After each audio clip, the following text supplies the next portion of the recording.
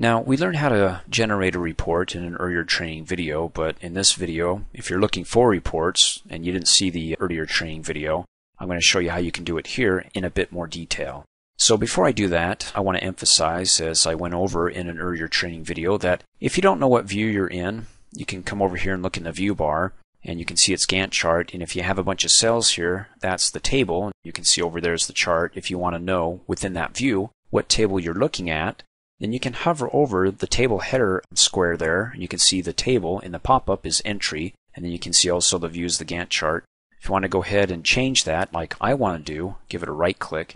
You can see entries checked. Let's go ahead and go to cost. I want to do that because coming off the previous training video, learning how to set a baseline, so we have the original projects plan when it comes to, well, our costs, the duration, start and finish dates. Well, in this table, it actually has the costs, including the baseline costs that I can compare. And I can't see my entire table here, so I'm going to go ahead and hover over the split bar between the table and the chart and click and drag it so I can see more. There we go.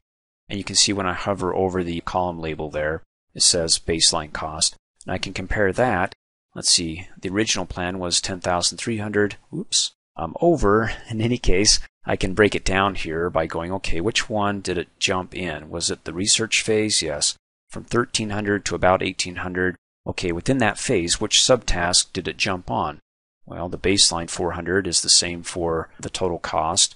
The examined software, that didn't change, nor did search internal documentation. But here, when we added the second day, as you recall in the previous training video, so it took 2 days to complete, interview subject matter experts, the cost doubled. Okay. Now to go ahead and go back to the default table to entry, you can just come up here and right click on the table header and go to entry, and we're back to where we started. Well, you can click and drag the split bar over and get it close to the duration, then double click really fast so it can snap to it, that column, when it's close enough. And then to go ahead and generate some reports, come up here, click on the project tab, go to the reports group, and there you go, click on reports. And you got quite a few to choose from. There's the overview, the category, double click on that. We want an overview for the project or the project summary, double click on that. And then come over here in the preview window before you click print to see if this is what you want, and click on it to zoom in. And you can see there's our start date, and the baseline was the original start date here, and that hasn't changed. How about the duration? Oh, yep. Our original project plan, when we took a snapshot to set the baseline, was 30 days. Then we started entering in information or changing the duration and completing task. Now it's bumped up to 1 day, so the variance is 1 day. I mean, you can go ahead and go through this and compare and contrast against that, and when you're done, go ahead and print it. I'm going to go ahead and click on the File tab to go back, and then come over here, go to Reports, click on Reports again, and let's take a look at another report. How about assignments? Double click. And how about who does what when? Let's take a look at that. You also got over allocated resources. That's cool. But who does what when? Double click on that. And it says, okay, what are the dates that you want to take a look at this? Right now it's the project start date to its, looks like its finish date from project start to finish. And you can say, let's not do that far out. Let's go ahead and go to September the 15th, okay?